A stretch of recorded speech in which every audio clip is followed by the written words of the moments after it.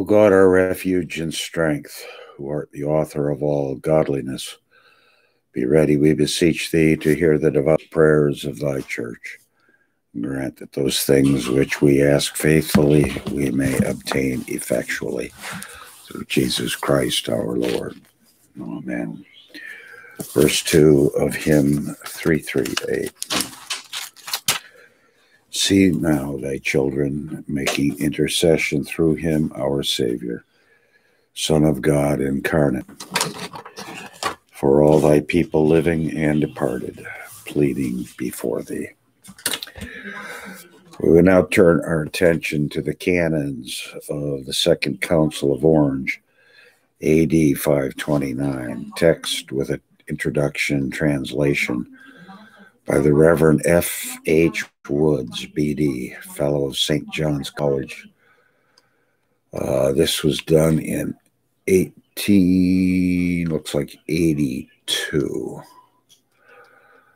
Preface. This little work is primarily intended as an assistant to those students who are reading the subject of grace for their examination in the Theological School at Oxford. But it is thought may be also useful for candidates for holy orders and others who are desirous of mastering the opinions of the Church on this important subject. In preparing this work, I have to acknowledge my obligations to Dr. Bright's anti-Pelagian treatises, the introduction to which furnished me with one of two valuable hints. But in the main, I've derived my information from an independent study of St. Augustine's works. I derived very much assistance in doing so from the excellent arrangement and invaluable index of the Benedictine edition of the Father. My reading, if it has done nothing else, has at least convinced me that no adequate knowledge of St. Augustine's opinions can be obtained except by a study of the writer's actual works firsthand. And it is hoped that this little book may lead to others to gain for themselves by such subject a more complete and clear view than can be got by only reading the quotations of the Father which are here made. And any other works which I've consulted will be referred to in the footnotes. The quotations from St. Augustine and Prosper are from the Benedictine edition, St. John's College, Whit, Tuesday, 1882. Introduction. The Second Council of Orange has one peculiar feature, that it passed no original canons of its own. The object with which the council met, as the preface states, was to examine and ratify certain articles or capitula sent by Felix IV, Bishop of Rome. This object is literally fulfilled, adding probably nothing whatever except the preface or preamble just alluded to, and to a concluding paragraph explaining why it was that certain of the illustrious laity had been invited to sign, as well as 13 bishops. This was also an unusual step, though not without precedent in the history of church councils. These articles, with the exception of Article 10, were borrowed almost verbatim from two writers, Prosper, probably a layman of Aquitaine, and Gennadius, a presbyter of Marseille. For an account of these, the former of these, and the part played as an opponent of Pelagian opinion, the reader should by all means consult the introduction of Bright's, give me a second, Bright's anti-Pelagian treatises.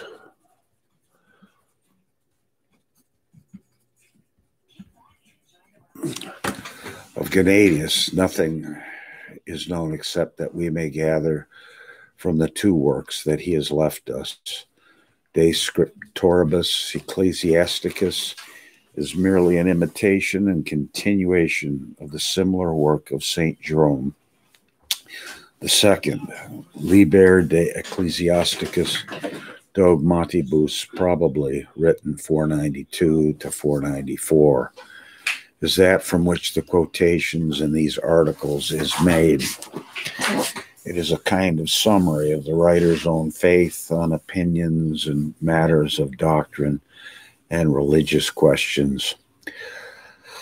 Thus, he candidly confessed that he did not believe that the present world would be hereafter literally destroyed by fire, but only renovated.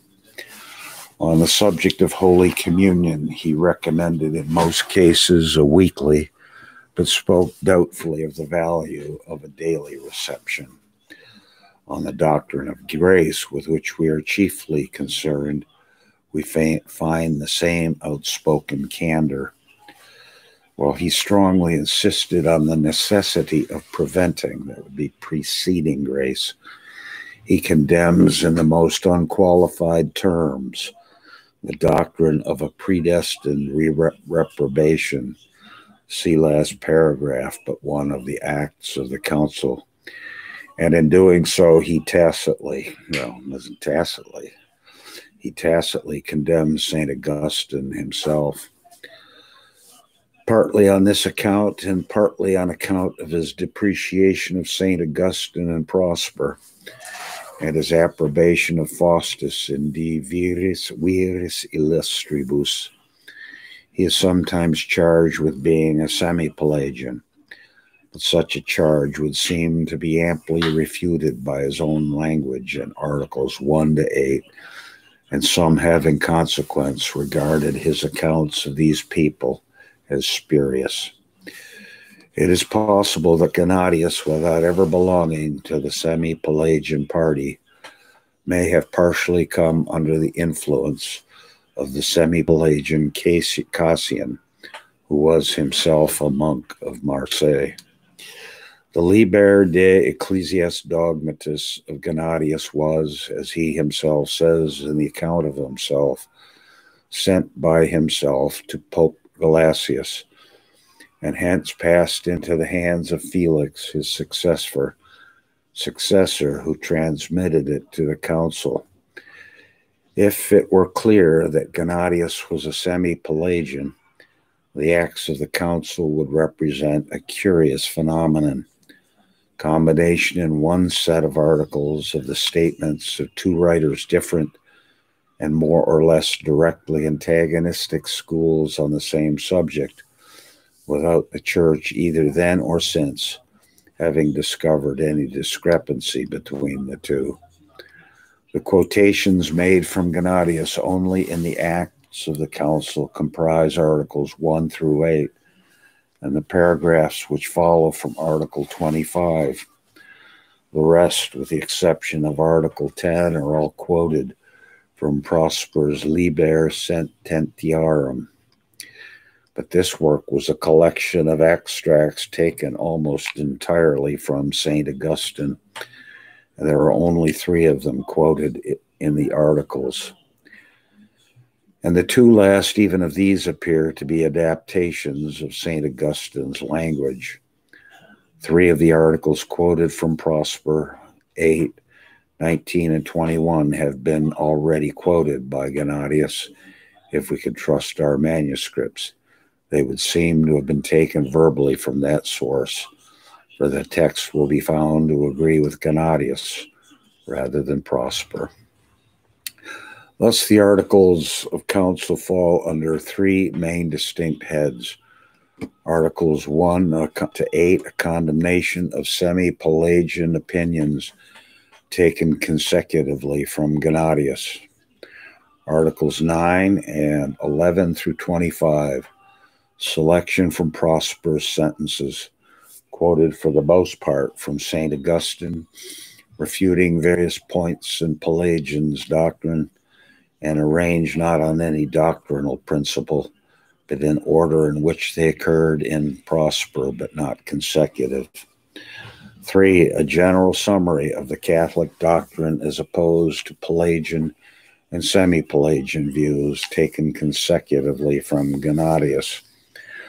The order in the second of these divisions is purely accidental.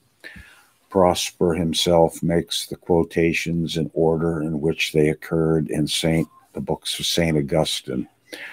To attempt, therefore, to discover any doctrinal method in their arrangement must be a useless waste of labor. Before studying in detail the language of these articles, it is important that the reader should thoroughly understand the main points at issue in the Pelagian controversy.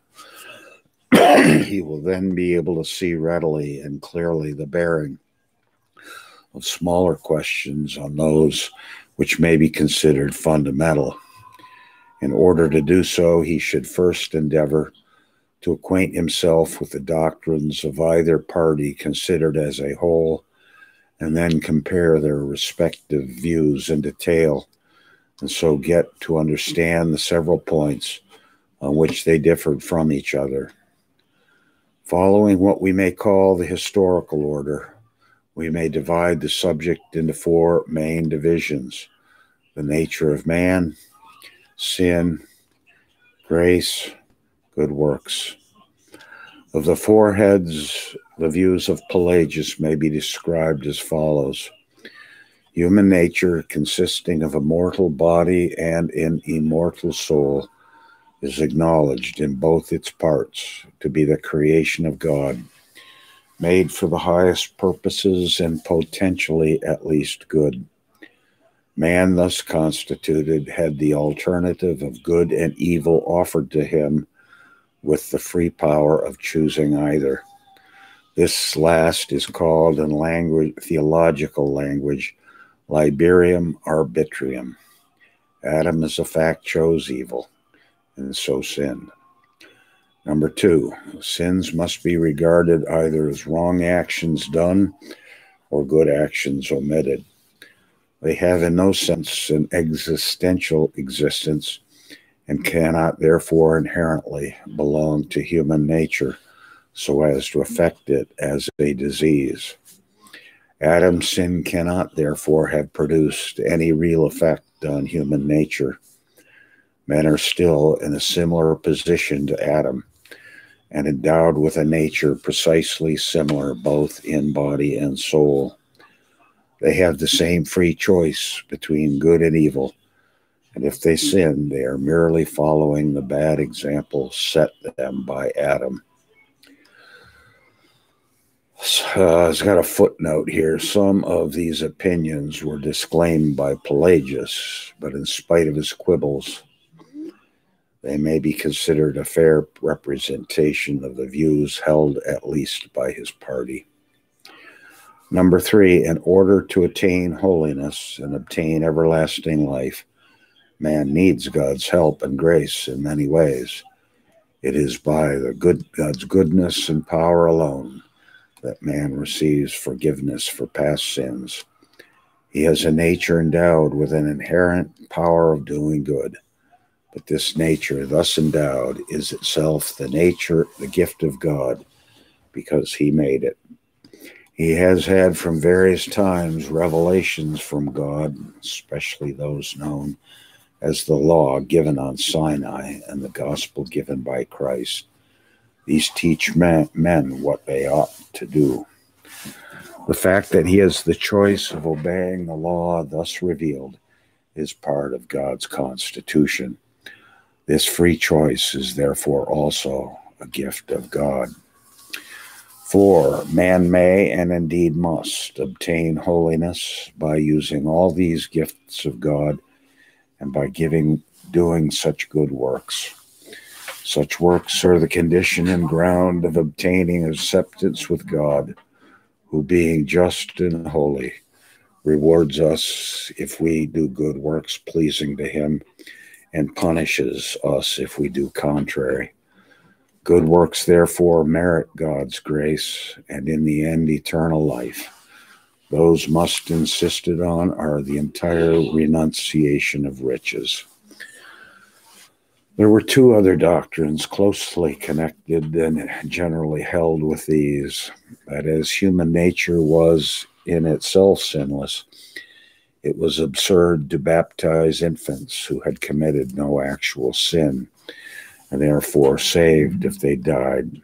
6, that it was quite possible by the help of God's revelation without and his natural power within for man to live a perfectly sinless life, and several have actually done so. It should be observed that according to Pelagius's view, a very large number of small sins, such especially as arise from ignorance or forgetfulness, were regarded as inevitable and therefore not being subject to his free choice, and as reality no sins at all. Following the same method of arrangement, we may describe the corresponding tenets of St. Augustine almost in his own words as follows. 1.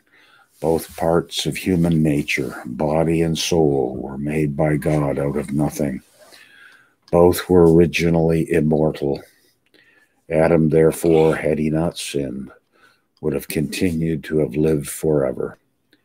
Man was endowed not merely with bare liberium arbitrium, but with a good will, bona voluntas, definite love of good, implied in the very idea of rectitude.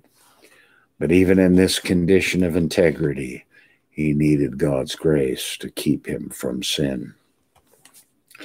Number 2, sin, though not in itself having an essential existence, was able to and did affect the nature of man, both in body and soul, which are substances, much as hunger or disease, which are equally without essential existence, weaken or impair the body. Man's whole nature was thus by Adam's transgression changed for the worse. The bona voluntas was entirely lost, and his choice was no longer properly free, but inclined to evil. This change affected the nature not only of Adam himself, but of all those who are descended from him, and so derive from him not only their body, but also probably their soul. 3, the kinds of divine justice acknowledged by Pelagius are inadequate to produce a condition of justitia, or holiness, in man. Forgiveness alone is not enough. It can only have a remedial effect on the past. It cannot supply strength for the future. Nature is not enough, especially now that man has lost his original natural power. He wants, therefore, a supernatural power to restore nature and enable him to combat sin. Revelations from God in whatever form have of themselves no power to give man the inward moral or spiritual strength he needs. They are but preparatory to grace. The only moving power they can have is terror. But if they compel men to do right from fear of punishment, the motive is wrong, and the outwardly right actions are sins in the sight of God, who sees the heart. The law shows man what is right and what is wrong, but does not give him the power of obedience. Practically, it frequently aggravates the evil.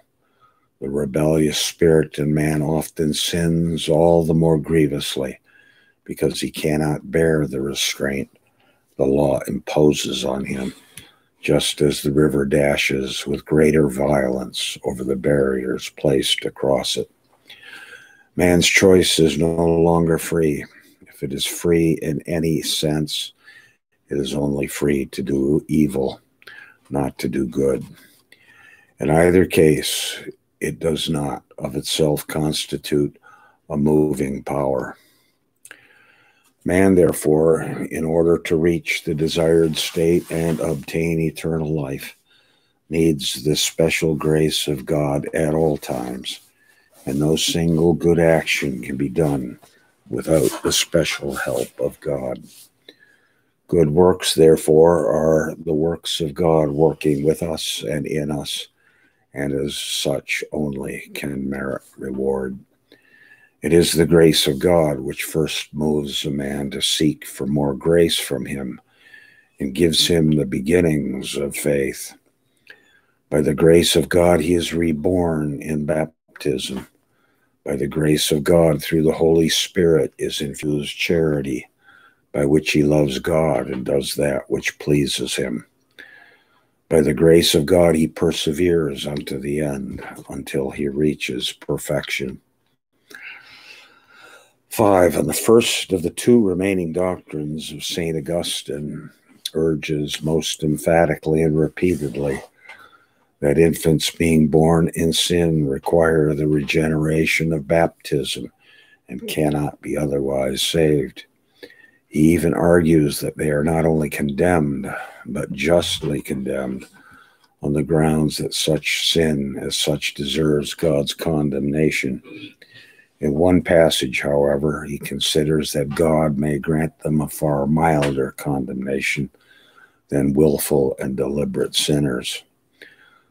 On the last point, St. Augustine wavered considerably. At first, on theological grounds, he was ready sometimes to admit the possibility of being without sin by the special power and grace of God, but he usually modified this by asserting that no man had actually lived here without sin, and relegating the sinless state to man's condition hereafter.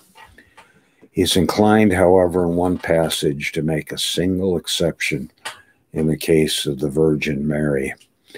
In his treatise De Dono Perseveriantiae, he even goes so far as to speak of the doctrine of human sinlessness as one of the three cardinal errors of the Pelagians, but perhaps he intended to refer only to sinlessness deemed possible without divine grace. Later on, the main subject of the controversy changed, or rather, the controversy was more or less restricted to a single topic, namely the necessity of preceding grace, which was denied by the more moderate semi-Pelagian party. The quotations from Gennadius, Articles 1 to 8, are entirely concerned with this subject. They reiterate in a variety of ways the doctrine that man cannot help himself initiate the moral and spiritual work that results in regeneration, but that it depends upon God. The remaining articles treat of this and also the other parts of the wider subject, especially the need of cooperating grace, by which alone man can persevere. If we accept the short passage bearing on predestination, the articles of the Council can certainly claim to represent the views of St. Augustine. As we have seen, the larger number of them, 11 and 15 to 25, are actually, though indirectly, quoted almost verbally from his writings. The first 8 are so like Augustine's teaching that there is hardly a phrase for which we cannot find an equivalent in his works. They show that Gennadius, their author, was a man who had carefully studied and caught the spirit of the champion of divine grace. Similarly, Articles 9, 10, 12, and 14 exactly represent, though in somewhat different language, St. Augustine's teaching on the same topics. It has sometimes been maintained, as by Millman, that we have also a distinct departure from, or at least a modification of, the Augustinian theology in the assertion, as it is implied by the Western Church, of outward means of grace, such as baptism, which narrowed the sphere of God's action to the limits of the outward and visible church. So that while it expressly condemned semi-Pelagianism, It really introduced semi-Pelagian ideas. Whether this can or cannot be fairly considered a human limitation of divine power need not be considered here. It is only fair to recognize the fact that the limitation itself was repeatedly recognized by St. Augustine, who spoke sometimes in the most uncompromising manner of those who were without the reach of the outward means of grace. At the same time, it must be confessed that by the adoption of Gennadius's alteration of St. Augustine's language in Article 8 and of Gennadius's own language on the connection of preventing grace with baptism in Article 5 and in the concluding paragraph, the Council did undoubtedly give a distinct prominence to baptism as the outward means of electing grace. The Augustinian character of the Articles as a whole, and here, can only be understood and appreciated by comparing the language of the Articles with that of the Great Father himself, and the student is recommended to make careful study of the quotations given in full in the notes for this purpose from St. Augustine's works. It looks like that is the end of the introduction. And then the canons. Okay. Canons of the Second Council of Orange. I should have liked to have gotten to those. Well, please tell me there's an English translation. Yes, there is. Okay, let us call this to an end.